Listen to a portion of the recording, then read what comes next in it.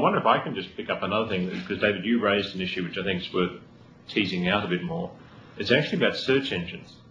And you're quite right that people use search a lot to find things. Now, the search engines have not said anything about the new TLDs that I'm aware of. We asked Google, they said they're officially neutral. Yeah, they don't talk about the algorithm, unless they're talking to the European Commission or someone.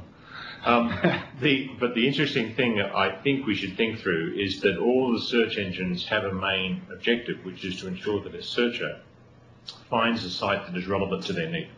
So if there is a TLD being used, let's use Deloitte as the public example, if I really want to find the Belgian office of Deloitte, and it is .Deloitte, it would be my common sense expectation that the algorithms will somehow reflect that this is, because this is the authoritative TLD for Deloitte, that a second level domain related to that is of more relevance and accuracy than Belgian Deloitte whatever.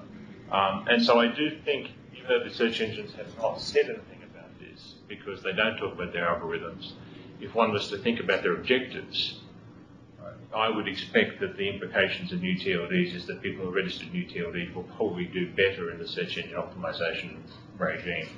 That's primarily because you're in the root of the internet.